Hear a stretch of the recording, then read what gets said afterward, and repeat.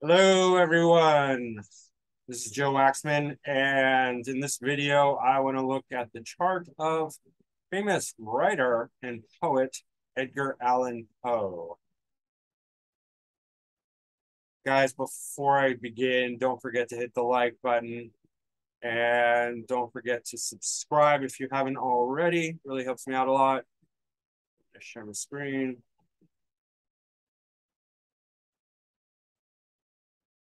Alrighty. Edgar Allan Poe. Uh, he lived in Philadelphia, by the way. I've seen his house. There's a mural dedicated to him in Northern Liberties, part of Philadelphia. He was born in Boston, but he lived in Philadelphia for a while, and Baltimore, and New York. In any case, I should make it known that his ascendant is almost exactly conjunct mine, same same sign and very close to mine. Also, my North Node and Uranus are also in the first house in Scorpio. My Uranus is conjunct my ascendant, but eerily similar. Nothing else is really that similar, but that is. Uh, his Sun and Mercury are in Capricorn in the third house. Sun is conjunct Mercury, but not just conjunct. We call this cazimi because it's the same exact degree, less than 17 minutes apart. And cazimi is considered different than combust. When a planet is close to the sun, it's considered combust. When it's exactly the same degree, it's considered cazimi. Cazimi means in the heart of, in the heart of the sun, and it's supposed to um, be very beneficial, whereas combust is not. Mercury obviously is very appropriate for a writer, and so is third house. Uh, and the Kazemi aspect is meant to produce very positive results, right? And we can see that obviously because he's a renowned writer. In fact, he's one of the he's considered an originator of the horror theme and the dark themes of um, I guess the overall horror genre. Although I don't think all of his pieces are in horror, just dark themes in general. The detective novel as well, uh, which we'll get into a little bit later. Some of the his influences, but third house very appropriate for a writer. Also Capricorn, just being earth sign, very grounded, solid, practical, right? Um, that's excellent for the structural aspects of the writing. It's not all creativity, but if we look to his moon, then we have this whole stellium here in Pisces in the fifth house, very creative, right? Fifth house and Pisces together is extremely creative combination, and there's a whole stellium there. We have Moon exactly conjunct Venus, uh, Pluto. Pluto is the dark element here. Well, not only that, we have also Scorpio, so doubly that, well, triply. I mean, yeah, I mean, not even if you look at Capricorn, Capricorn can be dark, right? Capricorn can be quite. It's Capricorn is very goal oriented, materialistic, but it has a potentially dark quality. Potentially. It depends on other things, on other factors, but it can go into that dark places. So can Pisces, and so can Pluto, right? The Moon in Pisces is just generally very creative. Venus in Pisces is exalted. Jupiter in Pisces is in domicile. I forgot to. I'm gonna pull up his. Let's pin this right now. Um, and didn't even look at this. Um, all his planet. Look at that. All his planets are direct. Isn't that interesting? except for the nodes, which are always moving retrograde, so that's normal.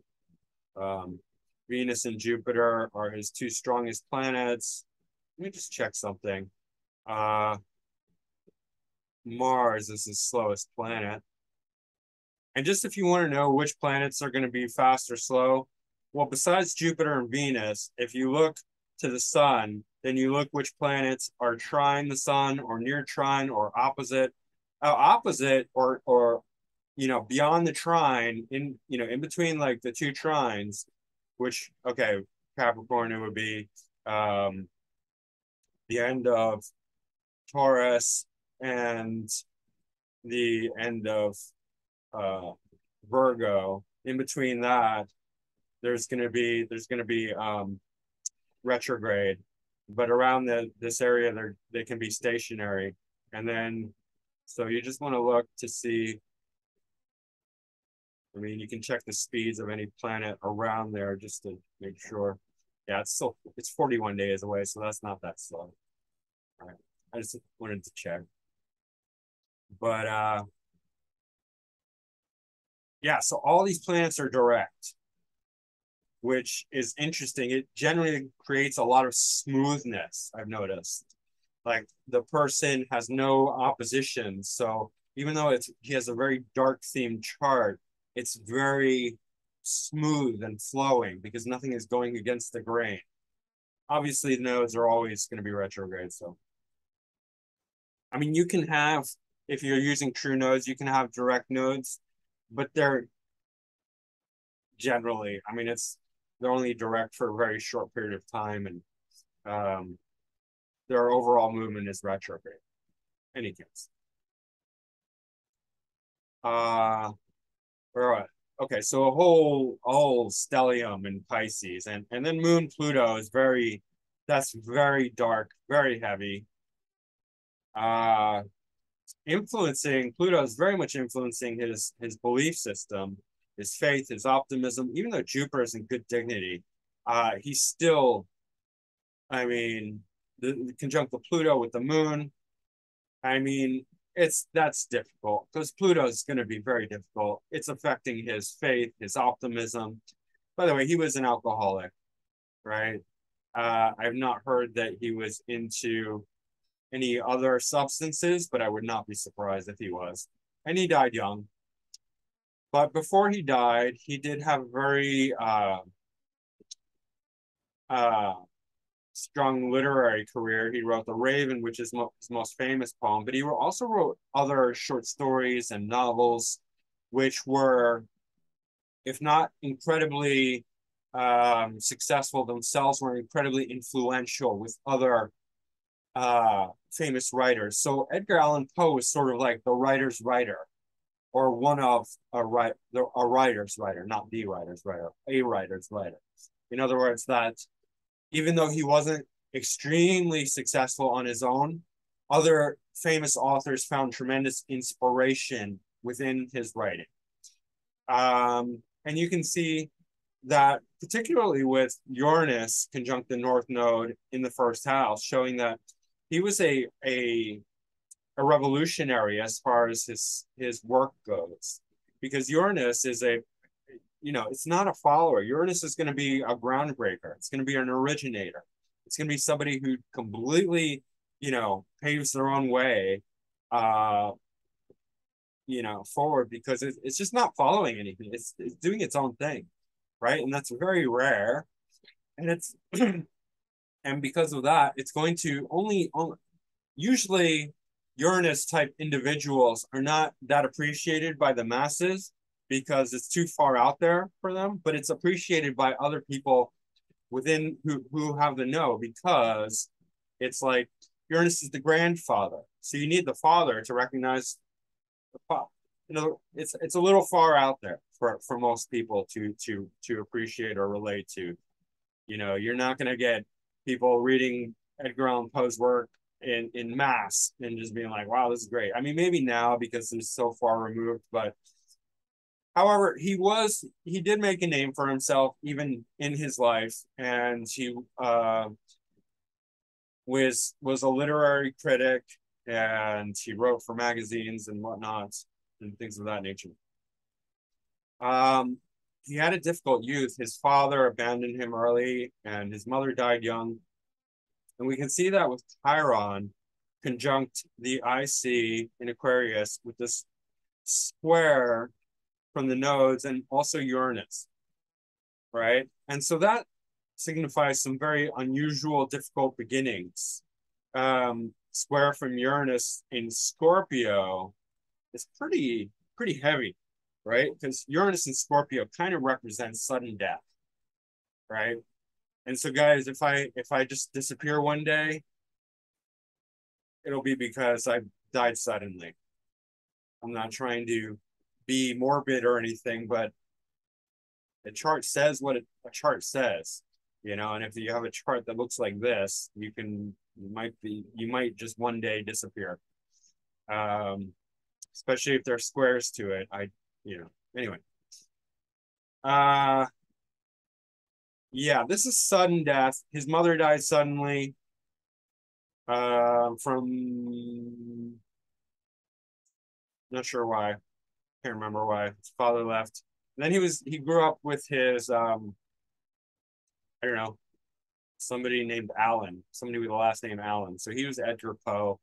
Grew up with the Allan.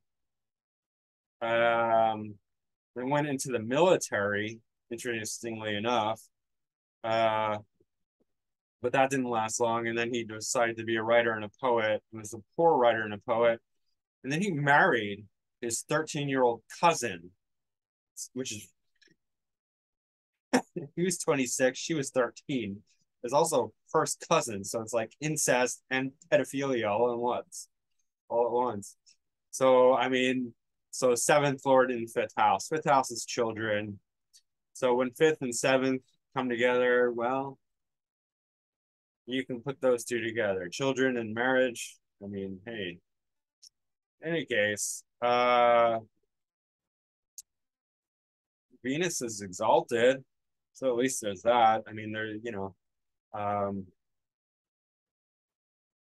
a lot of creativity, right? But the Pluto's the one negativity. I mean, all these rest, Venus, Moon, and Jupiter are excellent in Jupiter.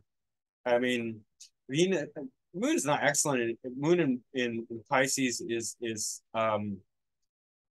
very creative. All of these are very creative in Pisces. But Jupiter is in domicile, Venus is exalted, and Pluto brings in the very dark element, right? As does Scorpio. Ascendant Lord Mars, sorry, is in the sign of Venus in the 12th house, clearly in the 12th house of creativity, foreign lands, loss, and dissolution. So, there's another element that we could look to for his alcohol abuse, but also his creativity, right? And then the Venus is dispositing it in the fifth house, exalted, conjunct the moon, exactly, conjunct the moon. So that's quite prominent. Yeah, his south node is in Taurus, so that we can see that if the south node is in the seventh house, that shows that there's going to be loss. There's going to be loss of partnership, right? Basically, same thing happened to me. My girlfriend died. Well, she wasn't my girlfriend at the time, but she left me first. But I mean, it's a similar theme, like loss of partnership. And then you have to, with North Node in the first house, especially in Scorpio, that's not an easy combination. Because then you have to be alone with Scorpio here, right? Which is like deep and intense and desirous. And, especially, I mean, if you're alone with Scorpio with Uranus, that's even more difficult. That's not a great combination. I mean, good for some things, but not an easy combination, for sure. And then if you have other elements like Moon conjunct Pluto and Jupiter conjunct Pluto and Venus conjunct Pluto, that's really, really difficult and heavy.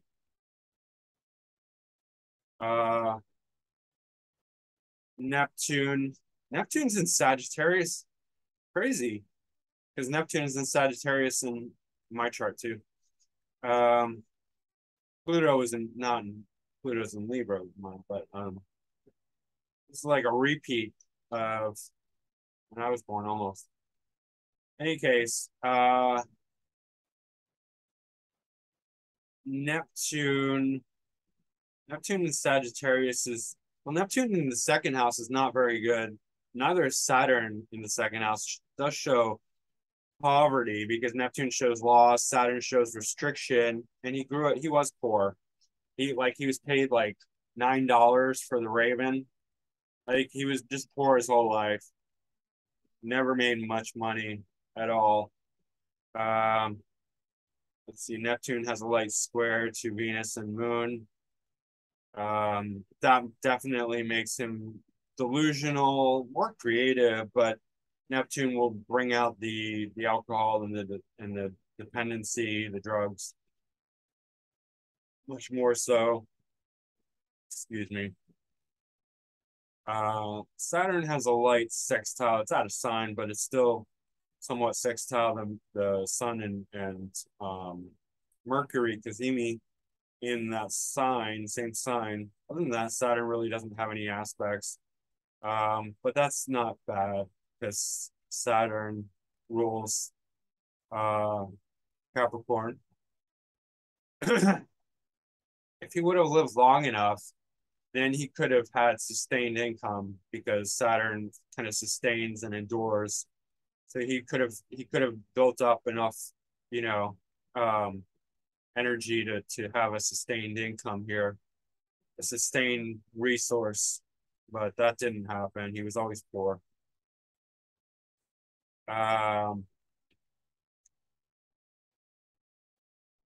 yeah, this square is not very good from Neptune.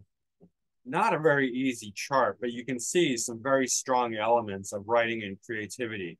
And if he could just have had endured that, well, Chiron also, Chiron does have to do with fiction, science fiction, um, being an outcast, being strange and weird, definitely all those things, right? And the fourth house relates to home, childhood, uh, real estate, and he was always moving. He never had a stable home. Um, so very troubled life. Um, North Node conjunct Uranus definitely indicates genius, um, especially in the first house and in Scorpio. Um, Brilliance, genius, originality, independence of mind and thoughts. And before I go on, I want to pull up his Wikipedia because one of the most, sorry, um, prominent things are his influences because it wasn't so much, on face value of his work as it was how he influenced other people. That's really where, and that's what I was saying. It's the other artists and writers who picked up on Edgar Allan Poe's genius that really makes him noteworthy. He was, like I said, he was a writer's writer. Uh, the most discriminating, philosophical, and fearless critic upon imaginative works who has written in America. Yeah, and rhetorically, that he used prussic acid instead of ink for his critics. Poe's caustic reviews earned him the reputation of being a tomahawk man, meaning that he was incredibly critical, fearlessly critical, which I can understand. Boston's acclaimed, he was critical of Henry Wadsworth Longfellow, um, heresy of the didactic, writing poetry that was preachy, derivative, and thematically plagiarized, and that he correctly predicted that his poetry would decline He would grant him high qualities, but deny him the future, meaning that he was popular then, but not in that he wouldn't be in the future. Um,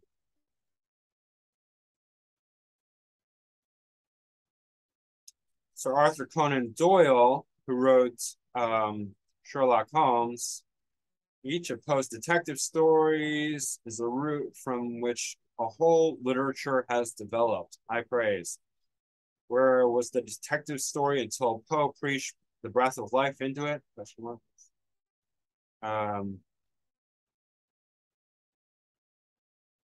Jules Verne, Poe's novel narrative of Arthur Gordon Pym, um,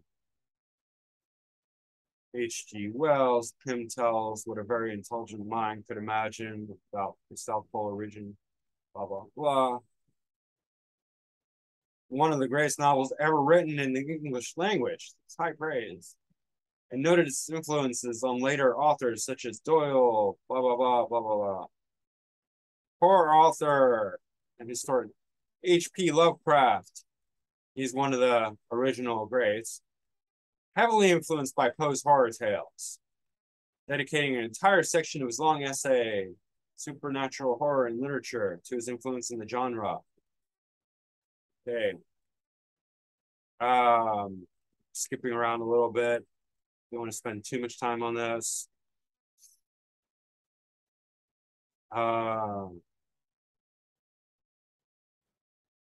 William Butler Yeats, critical, vulgar,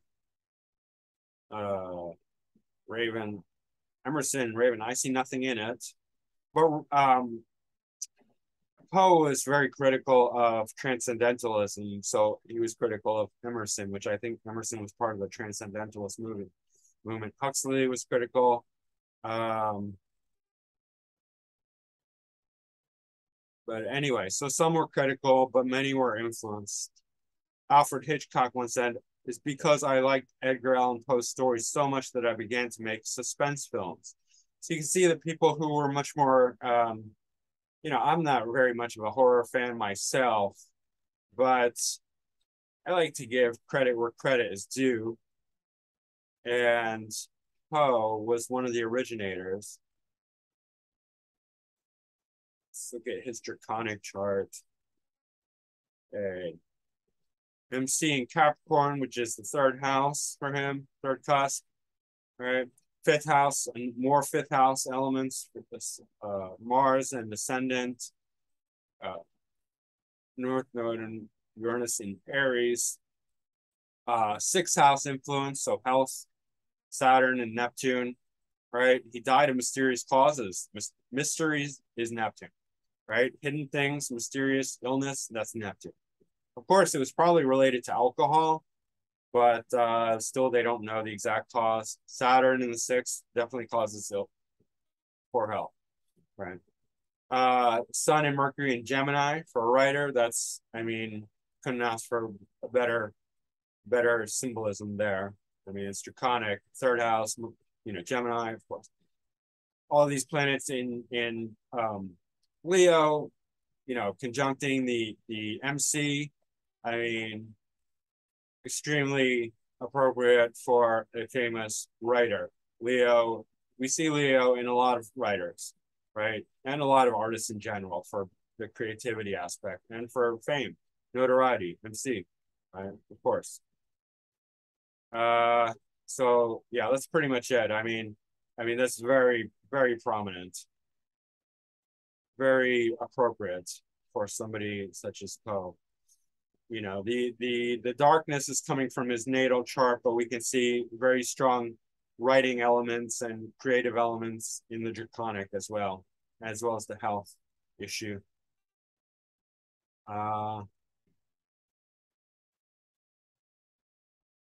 Just out of curiosity, this is the time of his death. So Jupiter and Venus are very poor dignity opposite his natal Jupiter and Venus. North Node also in Virgo opposite this fifth house stellium. Planets in the sixth house, Uranus and Pluto, also very bad for health. Uranus and Pluto together mean sudden death. In the sixth house is the house of health. All right. What else can we look to? South Node in Neptune and Pisces. That's just loss. This loss. Loss and loss. I mean, both of them. Neptune, South Node in Neptune is, sorry, Pisces. South Node in Pisces, Neptune in Pisces is a very negative combination for, I mean, that's going to be generational. That's going to affect everyone. But, you know, it's moving into this whole stellium here. Anyway.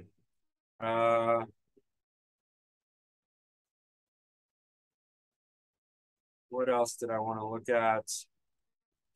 We can just briefly look at the nodes.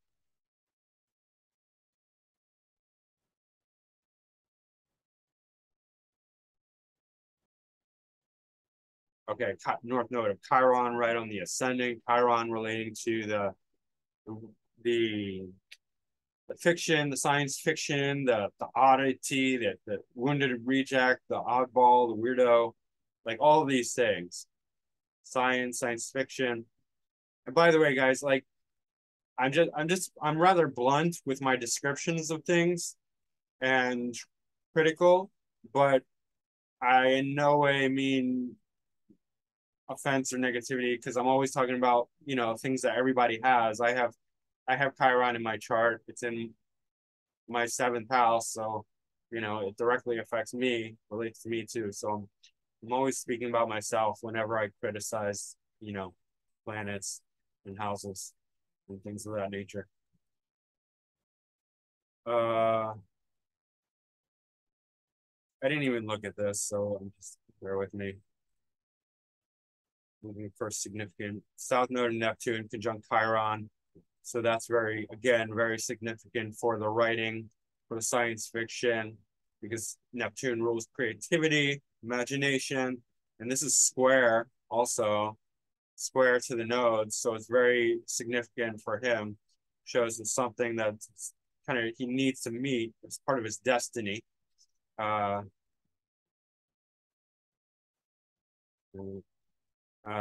Pluto conjunct the north node of Venus. That's just, I mean, this is Pisces. This is just adding to his creativity, right? Venus and then the north node of Venus, both exalted in Pisces. We're getting the Mars node in Aries and south node of Chiron, so that's picking up on health issues. Mars being his ascendant lord. And there's these, well, this is significant because it's conjunct the MC, north node of Neptune in Leo. So that's, again, very creative career, but these are not making any aspects to planets or directly, so just gonna ignore them. So that's pretty much it for Edgar Allan Poe.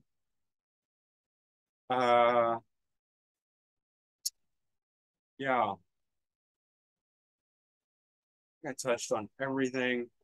Didn't do all the houses. I mean, Sun's ruling the 10th house and the 3rd house. So for writing, obviously, I mean, Sun will naturally have a strong, you know, relationship to career in any case, because it just does. Well as Saturn. Saturn's disposited by Jupiter in the 5th. Right. So yeah. Mars is ruling the 6th house of health in the 12th. So that's loss. We can see that there as well. Oh yeah, so about his wife, he married the 13-year-old cousin, and then she died not that long after. She died, I think, well, maybe like 10 years later. So I guess they were married for 10 years. But yeah, that's the South Node in the seventh house. And then Venus also conjunct Pluto along with Moon. Uh, yeah. All right. I think that's pretty much it, guys. Excuse me. Don't forget to hit the like button, subscribe if you haven't already, book a reading with me. Go to my website, macroastrology.com, or you can email me directly at macrogoldmachine@yahoo.com. Leave a comment if you like, and I will see you again soon. Okay, thanks. Bye.